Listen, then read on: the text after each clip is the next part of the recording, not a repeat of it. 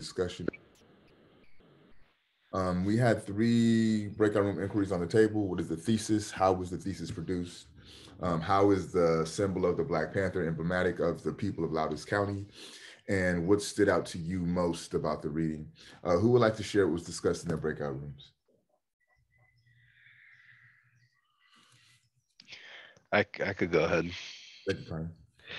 Uh, I want to talk about the third one, Okay. the what stood out the most. I think what was the craziest part was the shooting scene or the assassination scene, should I say? Because that was kind of like super sketch.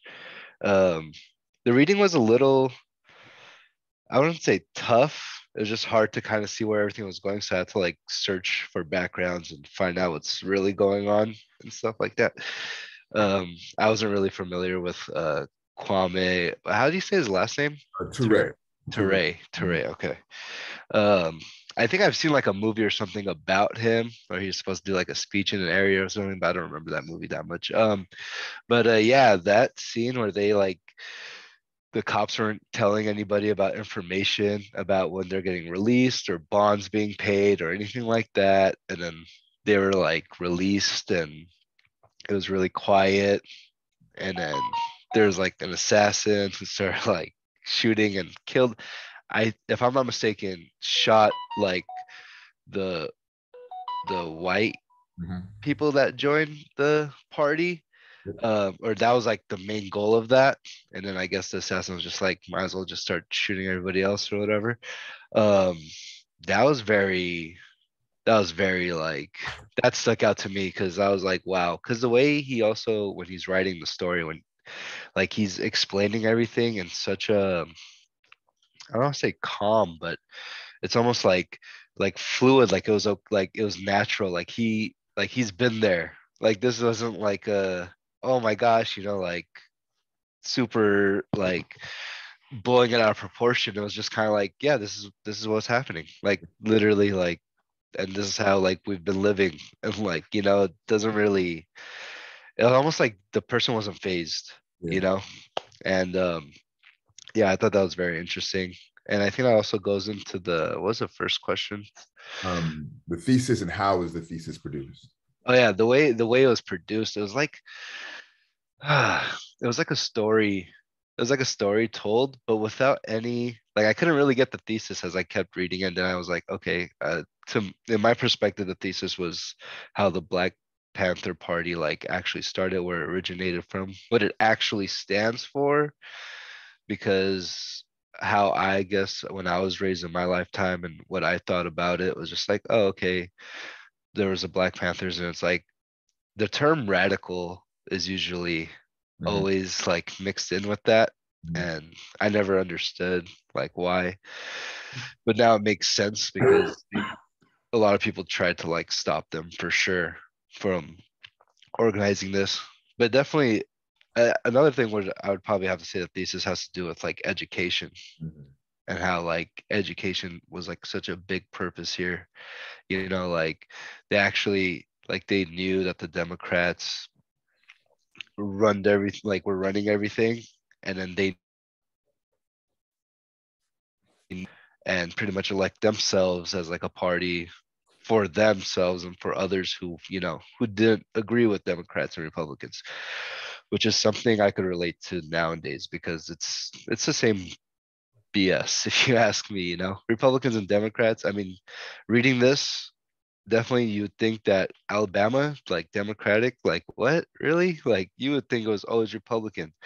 But then if you actually look at the past, they actually stood for like the opposites. Like what Republicans stand for now, Democrats stood for back then.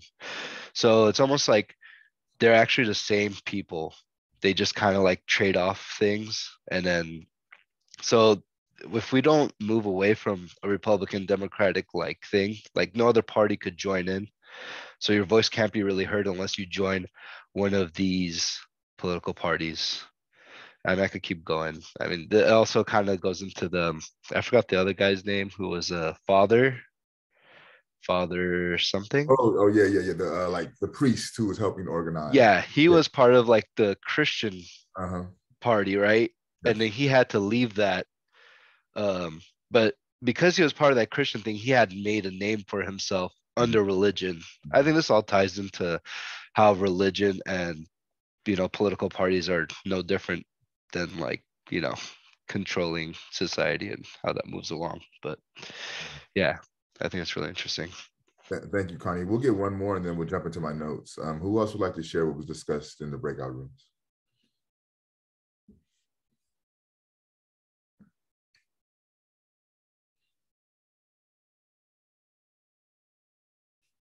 Aldo, what did your group talk about?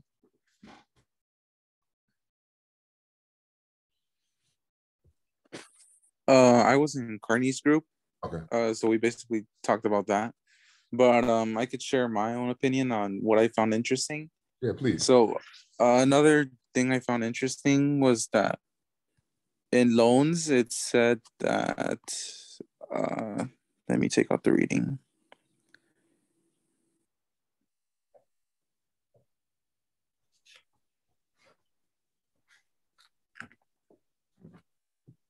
All right. It said that, and I quote, half of our people were below the poverty level, most of the other half at or barely above it. Mm-hmm. And another thing that I found interesting, that the women commuted to Montgomery for housework, and they only paid them $4 a day. Yeah, so that's something I found interesting. And what's it called? I also found interesting how there was this one person from loans that said that, sorry, let me find the quote that he said. Mm-hmm.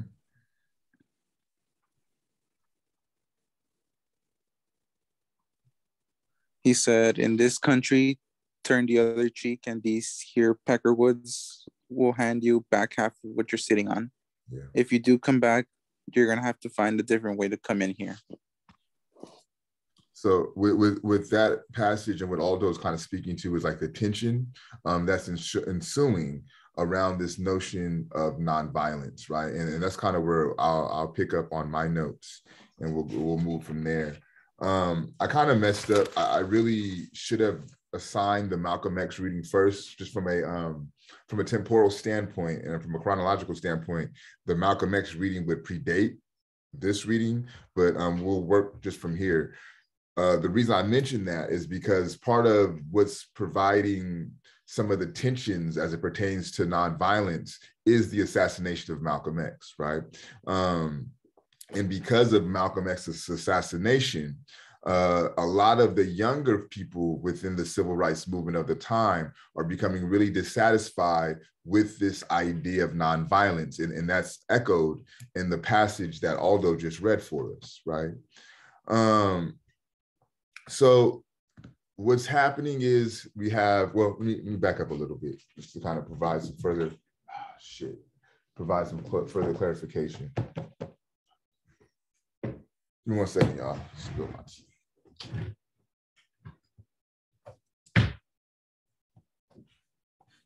Okay. So the book that you've read the chapter from is entitled Ready for Revolution. This is the autobiography of Stokely Carmichael, formerly known as Stokely Carmichael, also known as Kwame Ture. Very large autobiography. I want to say like 778 pages. But what this biography does, it gives you a very detailed and comprehensive account of the civil rights movement, from its inception all the way through the Black Power movement into what I would like to call the neo-Pan-African movement. And Kwame Ture is an individual who serves as a pillar in each of these historical epics of Black liberation, right? And to Carney's point, this is why it's so natural and conversational, if you will, because the autobiography, the method is literally Kwame and Michael Thelwell in a conversation, right? And they're recounting the happenings of the civil rights movement. And while Kwame's doing the recounting, Michael Thelwell is typing out and producing the text of this page, right? So this kind of speaks to the casual nature of it, the matter-of-fact nature of it, and how he's able to account for these seemingly phenomenal occurrences very casually and matter of fact, because these are things that happened to him, and he's thinking back in the past about these circumstances and these happenings.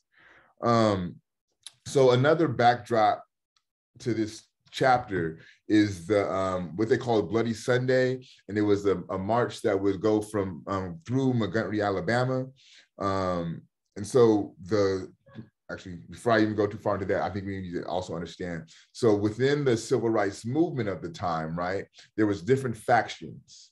The major faction was the SCLC, the Southern Christian Leadership Conference, I believe it is.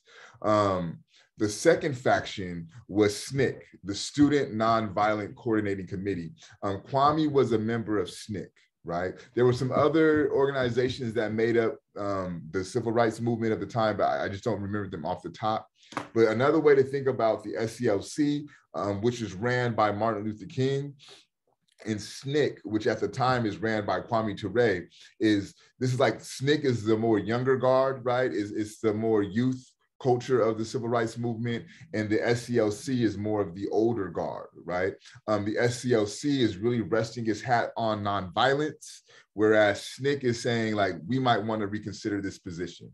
In fact, within the pages of the text of Ready for Revolution, Kwame goes through great detail to articulate how a lot of Martin Luther King's politicizing towards the end of his career, for example, his stance on anti-war, was due to the work of SNCC, right? He talks about how there would be there'll be in meetings that would last sometimes 15 hours just to kind of come to a consensus on a certain position, one of those being the war on Vietnam, right? And it was through the work of SNCC, through the work of Kwame Ture, that got Martin Luther King to take a position of nonviolence. to take a position of being anti-war.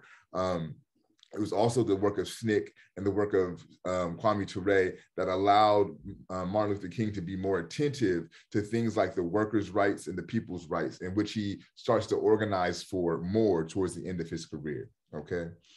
So these are some of the backdrops that informs the chapter that you all engaged.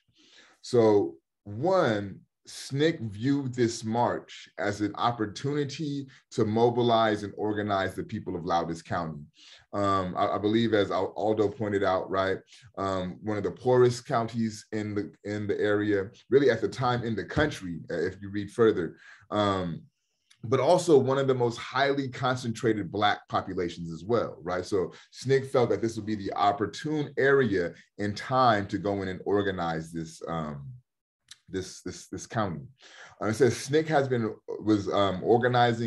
was struggling around voters' rights for a 5-year period, right? So struggling in the sense of how do we go about getting African people to understand the importance of the vote, right? But at the same time, SNCC was under the impression, they understood very keenly, that the vote was not the overall end all, right?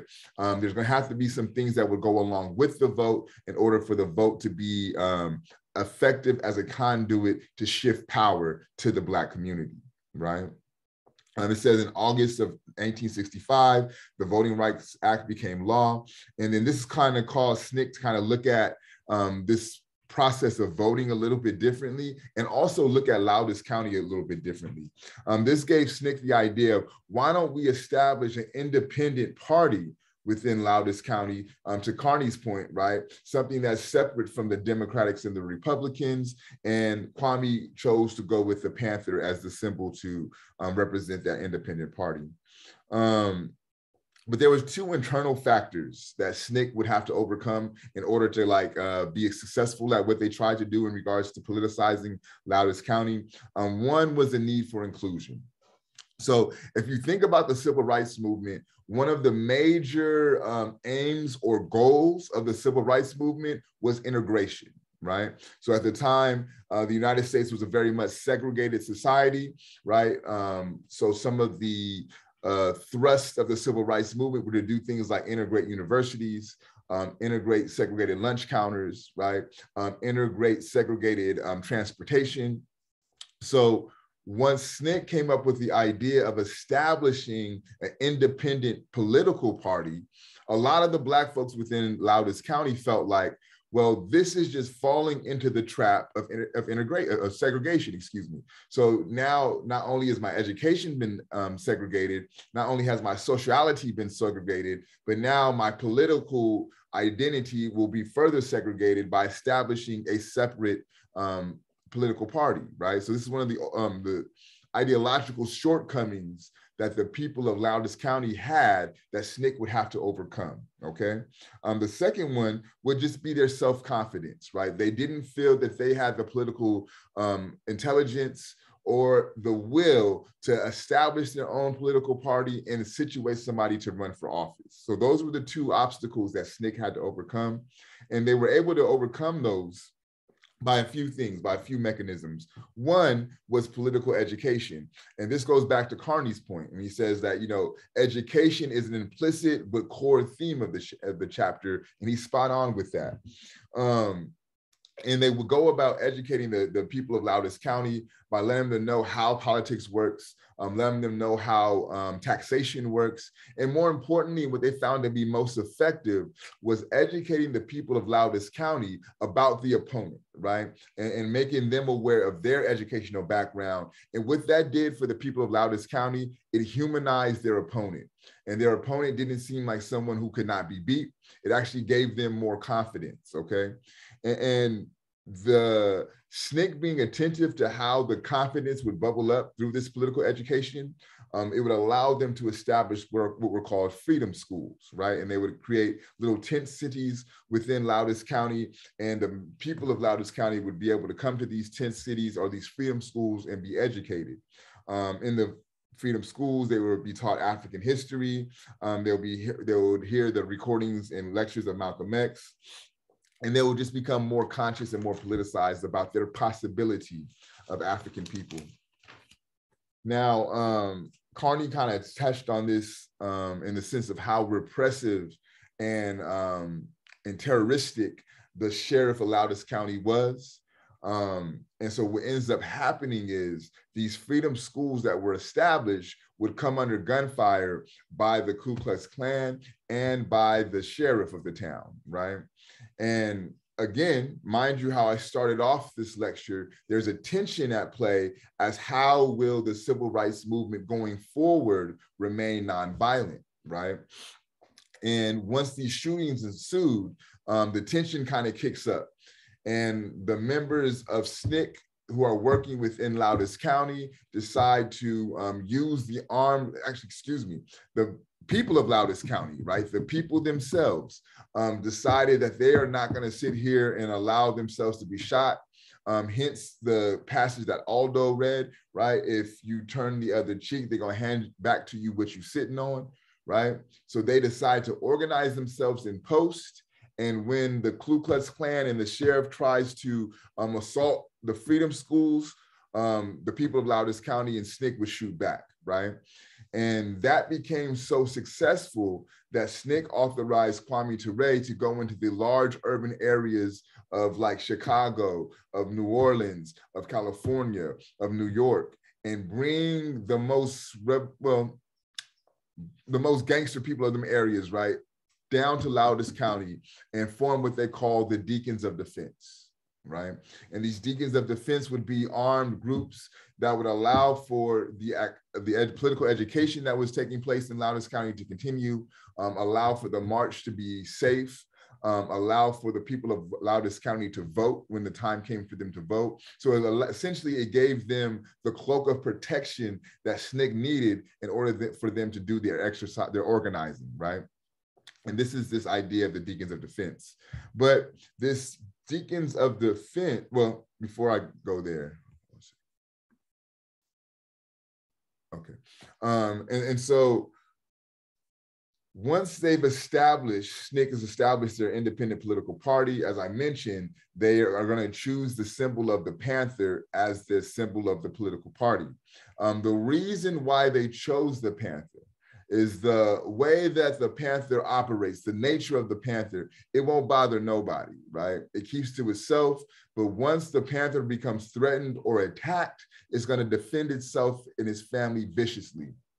And Kwame says that that reflected perfectly, right? It was serendipitous in the way that it embodied the people of Loudous County.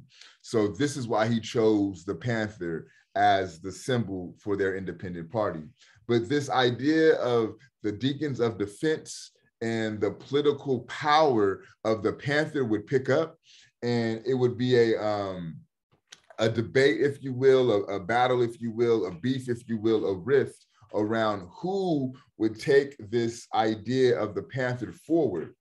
And you know from a close read that Huey P. Newton and Bobby Seale would be the individuals who would take the Panther mantle and kind of make that into the Black Panther Party that we're mostly familiar with. One thing I do want to point out, though, and I'll frame it in the form of a question. Who knows the Black Panther Party's full name? Right, they have a full name, and it's not just the Black Panther Party. Who knows what their full name is?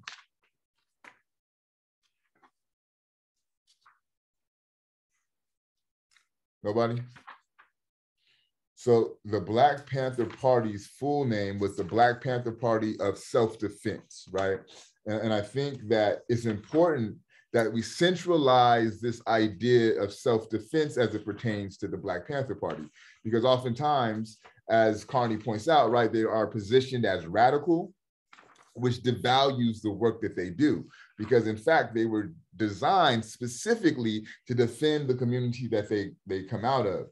We know from reading this that the origins of the Black Panthers, which were the deacons of defense, again, were to defend the people of Loudous County. So oftentimes when you don't add that complete title to the Black Panther Party, you're doing them a disservice, right? Because really, it's really about serving the community and then protecting the community. I want to read just one passage from the text about how Huey P. Newton and Bobby Seale would become the Black Panther Party. So I'm looking at the bottom of page 476. This is Kwame talking to Michael Thelwell about a brother named Comfort, who would tell Kwame about how the Black Panther Party in Oakland would be established. He says, but I knew Comfort. We spent a lot of time together in Loudous. I knew he was serious. I knew his seriousness. We had confidence in each other, so I knew I could depend on him to tell me exactly what was going down, which he did. He said, okay, what happened was that Huey and his boys just flashed guns on everyone. At a meeting I asked, he said, no, man, one by one, on an individual basis. It was nothing but a cold-blooded Bogart, man. Now, this brother Comfort was solidly built. You could just look at him and see that you didn't want to bring no guerrilla mess to him on any level. I know he had been trained in the military. Maybe, I'm not sure, even with battlefield experience. And I know he had some trained cadres around him. So I don't think he was intimidated. This is Comfort talking. If we struggle over the Panther name, with these dudes, it'll go to gunfire, man. Warfare over this is silly. That makes no sense at all. But they hell bent on being the Black Panther Party and ready to go to war over it. He explained that Seals and Newton's background in an Oakland street gang. So Comfort is telling Kwame that Huey P. Newton and Bobby Seale, they have backgrounds or origins in gangs in Oakland, right? I think they've advanced beyond gang mentality. They think they've advanced beyond gang mentality because they have adopted revolutionary slogans now. But that gang mentality is still very much there. And Black people can end up killing each other over a humble. That's stupid. So why was he withdrawing? It simply wasn't worth a gun war, which essentially meant that Bobby and Huey became the Black Panther Party in California. So this is how the Black Panther Party for self-defense was established through what this brother Comfort calls street gang tactics, right? Through what he called a cold-blooded Bogart. But again, to understand and situate the importance of the fact that this was steeped and emerges out of a need for self-defense, right? And even when we get later into the semester and we go into like the origins of gang culture, right? You see how even gang culture is really steeped in the idea of self-defense and defending your community. So I'll put a pin in my notes and we'll transition to our fishbowl. Remember, you have 2 a semester. You could talk about my notes. You could talk about your journals. You could talk about the breakout room conversation. All that's on the table. Is there anyone who needs, or sorry, anybody wants to volunteer to fishbowl?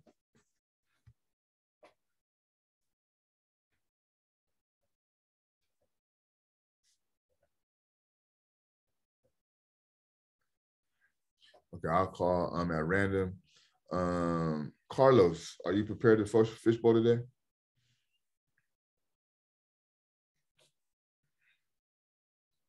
Carlos Boni, are you prepared to fishbowl today?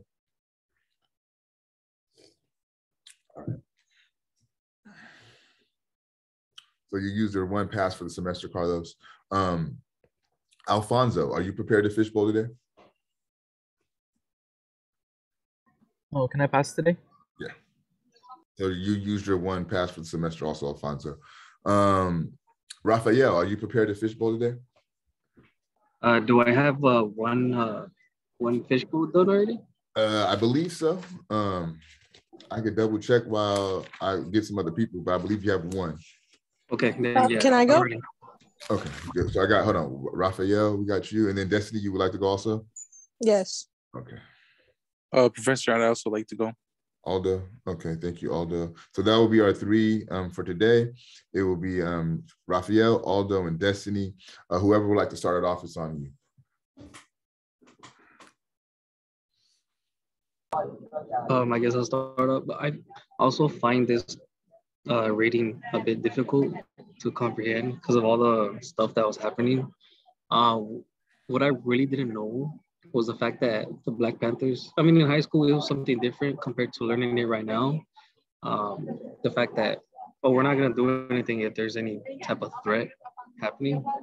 And how in the reading, I was like, oh, wow, that's actually pretty cool. The fact that they're there, protection. But yeah, if something happened, we're there to protect you.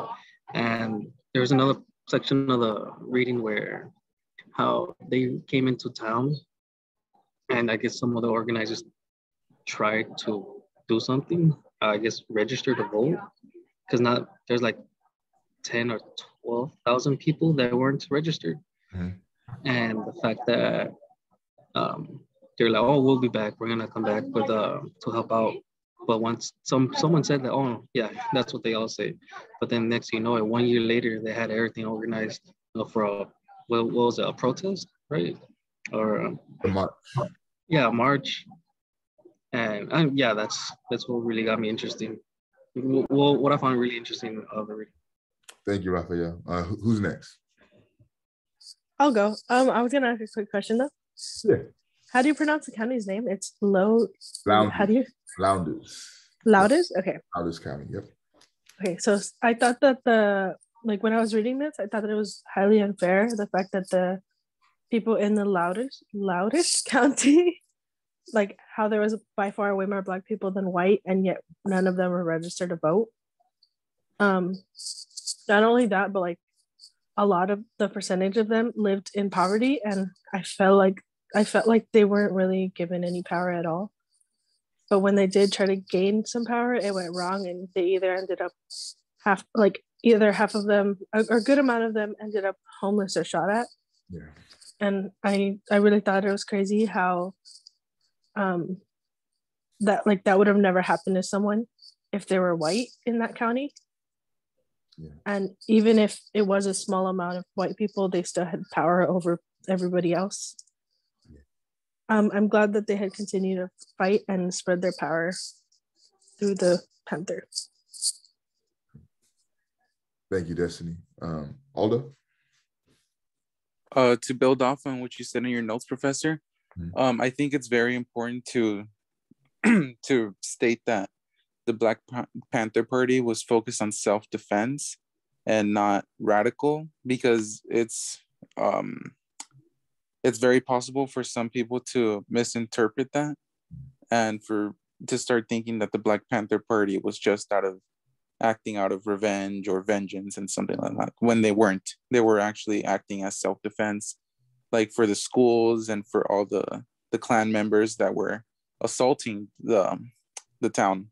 Yeah. So yeah, in some history textbooks of high school, they didn't really state that the Black Panther Party was for self-defense. They just said that it was mainly, how do I say it? Yeah, basically that, just a kind of a violent group that they made them seem violent, yeah, when they really weren't. They were just trying to protect their people. Yeah. So, if I may, I kind of want to continue with all those musings. And I want to talk a little bit, if you will, about violence, about this idea of violence and how it becomes authenticated or authorized, right? And really what makes violence okay is who is using the violence, right? In fact, there's a term that's used to authenticate or validate the use of violence. And you'll hear it used with the police quite a bit, right? I think that's probably the best way that we'll hear the authorization and the validation of violence in our context is typically through contact with police. And what they call that is force, right? Obsessive use of force, right? Really, when they're saying force, they're saying violence. But what happens is where the distinction gets drawn is because when people do it, right, when the masses do it, when the citizens do it, then it's irresponsible and then it's violence, right? But when the state does it, when the police does it, when the army does it, when the military does it, it's force. And force is the term that justifies, right? Even think about how they use these terms like violence as it pertains to people's interaction and response to property, right? That's why when you hear things like when rebellions are happening, right? When revolts are happening, or what the dominant society may call riots, right? They're saying, they always throw the violence on there. They always use violence to describe the happenings, right? Even violence towards buildings take a precedent over the violence that's done to people that they call force that starts the protest. Does that make sense what I'm telling you? The distinction between violence and force and how they're able to delegitimize certain acts of force and call them violent just because of the people who are engaging in those activities, right? How was this country established? Through violence, right? There were people here on this land prior to Europeans, right? And through violent acts, Europeans were able to maintain this land, right? But it will become legitimate because of force. Another way to think about this, what caused the Europeans to come to this land in the first place? Somebody tell me, what caused the Europeans to defect from Europe and come to the Americas? What was it? Escape like the queen and king kind of thing, like their political party over there. To escape religious persecution, and they were trying to avoid taxation without representation. That's what caused the Europeans to leave Europe and come to what they call the New World, right? In fact, they engaged in a violent revolution to defect from Europe to come to the New World, right? So when African people are experiencing religious persecution and taxation with no representation, or to be an unpaid labor force, and we seek to use the same means that the European used to liberate themselves, right? Our actions are delegitimized because they are viewed to be violent, right? So you see how even language is used to subordinate certain actions and authenticate other actions, right? So this is how this idea and this notion of violence becomes polarizing, one, and two, you really see this taken up at a large scale with the Black Panther Party, right? Because they actually get into things like shootouts. For those familiar with like the east southern portion of Los Angeles, thinking about the major street Central and the cross street of 41st Street. So on 31st and Central in Los Angeles was the Black Panther headquarters in South LA. When the LAPD was trying to neutralize Black Panther headquarters, excuse me, not the LAPD, the national police forces were trying to neutralize Black Panther headquarters, and they sought to attack the LA chapter of the Black Panther Party, right? There was an 11-hour shootout that ensued, right? And the Black Panther Party's members of Los Angeles were able to defend their location for 11 hours, right? Until they just ran out of bullets and they had to surrender, right? So when you talk about these acts of violence, right, how is it fair, if you will, how is it legitimate, if you will, to have a whole police force, right, tanks, these other large ammunitions and large type of gunfire capabilities against about 4 or 5 or 6 individuals without tanks, without any armor, right? And they're able to defend themselves for 11 hours, right? So how do you legitimize those type of acts and call that force and that be okay, right? So these are some of the contradictions that groups like the Black Panther Party was able to kind of bring to the fore. And where you see Malcolm X kind of come into play with this, he gets pinned as violent through rhetoric. So what does that mean? Somebody tell me what I mean when I say that Malcolm X is pinned as violent through rhetoric. What does that mean?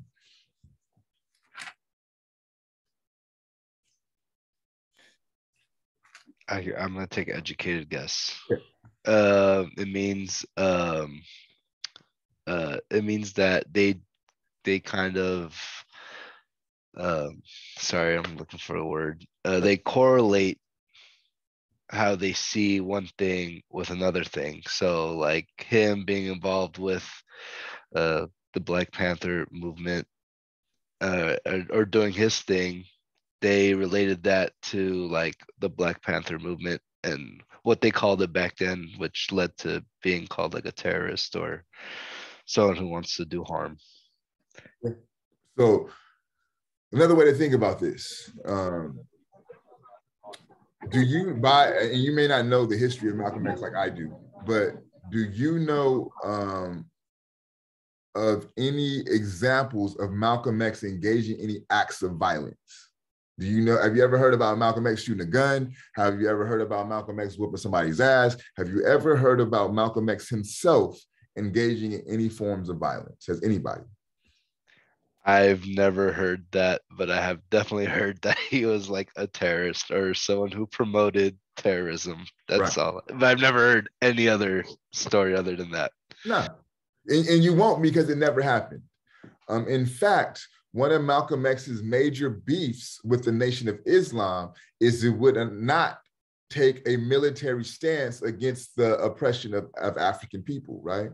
So he's never been involved in any type of violence, but because of what he says, right, the power structure can pin him as violent, right?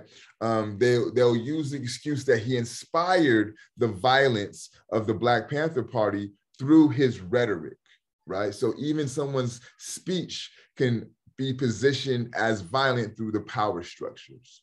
And this is why we have to be very careful about how we legitimize certain things and who is the authority to legitimize certain things, right? I'm curious to hear other thoughts about either this conversation on violence or anything else that was discussed or that you've read from the reading. Michelle, what are your thoughts? You've been quiet today. What was that? Can you repeat it? I'm sorry. What do you think about the reading or anything that was discussed today? About the reading? About the reading, about anything that's discussed. What are your thoughts? Well, I just thought it was interesting that in the part of the reading, when like after the march, they went out to see like the aftermath of it, and they ended up being near this, like it was technically a school for like African kids, but it wasn't called a school. It was called, I don't forget what it was called, but it was like a training center. And then they were handing out like pamphlets to the kids to give to their parents. And they ended up getting pulled over by a cop saying that they couldn't give out communist stuff around like a school. And they were like, but it's not a school, it's a training center. And the cop just let them go. And it was just interesting that like nothing happened to them. We just like let them go. Yeah. Thank you, Michelle. Other thoughts on the reading or what was discussed? Carlos, you've been quiet today. What's your thoughts on our conversation or the reading?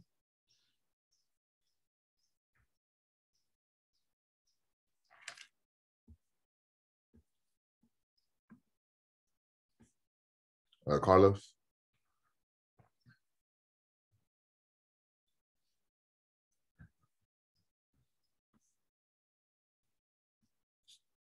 Alfonso, how about you? What are your thoughts on the reading or the conversation today?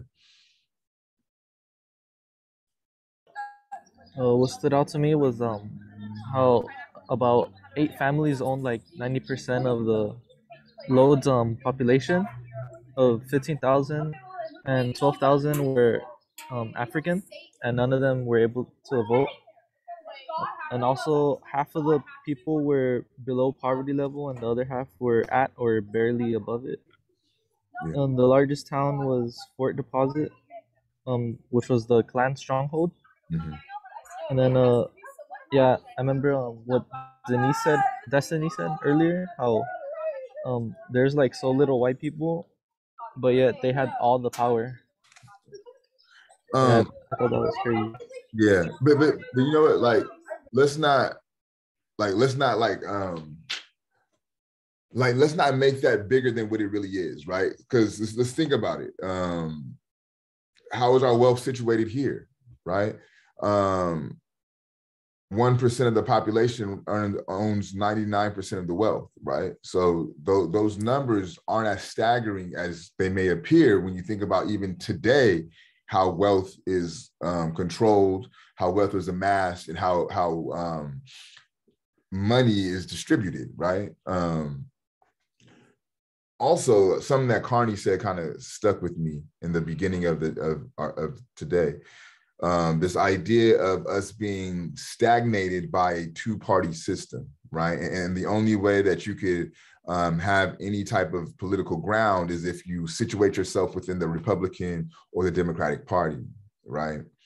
And I'm thinking about the state of our nation now, and I'm thinking about the work that was done, specifically in the Black community, around voting rights and around making sure that the Biden-Harris administration was placed in office. And, you know, it's been some time with them in office now, and a lot of the hope that folks had, specifically in the Black community, for the Biden-Harris administration has been eroded. And I think without argument, those who were advocating for the Biden-Harris administration from the Black community feel let down, right? And I think I could even extend that to a lot of people within the American society who advocated and organized for the Biden-Harris administration feel let down. So I think this is there's two ways that I'm trying to have this conversation. One is the Black folks' insanity around the Democratic Party, right? Because they say if you do the same thing over and over and over again, expecting different results, that's the definition of insanity, right? So there's an insanity, there's a psychosis that the Black community has as it pertains to the Democratic Party. And then two, a broader conversation as it pertains to the American society as a whole being stagnated by this two-party system. Because again, I don't think that most people who would consider themselves Democrats are pleased, with the job that's being done within the Democratic Party, right? And Bernie Sanders offers an interesting meditation on a tri-party system or a three-party system, because a lot of his platform is ran on a socialist idea, right? Ideas like free healthcare, those are socialist platforms. Ideas like free education, those are socialist platforms. How many of you all are familiar with free lunch in your K through 12 education, or the ability to receive free lunch in K through 12? Anybody familiar with that? Okay. Kind of. Yeah. I mean, not, yeah. I mean, I think it depends on your family income, right? And Yep. how that, what makes you eligible to have free lunch or have to pay for it. Right. So does anyone know where that came from? The idea of free lunch, where that started from? The Black Panther Party. So what they had, they realized that students in Oakland were not doing well in school because they weren't fed before going to school. So what they established was the free breakfast program. So what you would be able to do before you drop your child off at school, you would be able to go into the Black Panther headquarters and they would provide you with breakfast, right? This idea of free breakfast would eventually evolve into the free lunch program that, we all are familiar with. Things like healthcare clinics in local urban areas is also a direct byproduct of the work of the Black Panther Party. They established sickle cell prevention centers within the urban areas spaces like Oakland, spaces like Los Angeles, spaces like Chicago, spaces like New York, right? Those sickle cell prevention spaces would evolve into like the urban medical clinics, right? These are two examples of socialist programs, right? These are socialist programs. Socialism is the idea that the people will control the means of production, right? So instead of the work and instead of your labor going to the owners of the companies, it goes to the people, right? Socialism is the idea that everyone, regardless of your age, your race, your sex, your class, everyone should have food, clothing, shelter, a job, in education, and healthcare, right? Those are fundamental principles that are deserving of humanity. This is a belief of socialism, right? So thinking about what Carney's saying and thinking about how we're limited by this two-party system, and really they're both what they call two sides of the same coin, right? What the Republicans do is no different than the Democrats do. They just do it in a different way. And all of them are keeping us from doing things that could really benefit society, which are offered in socialist political models, right? And I think we would, as a society, it would behoove us to be more attentive to socialist principles and socialist practices, because that's going to allow for the bottom, right, to be elevated, right? All right, we'll end it there, unless anyone has any last minute comments, questions, or concerns. Let me pull up our reading for next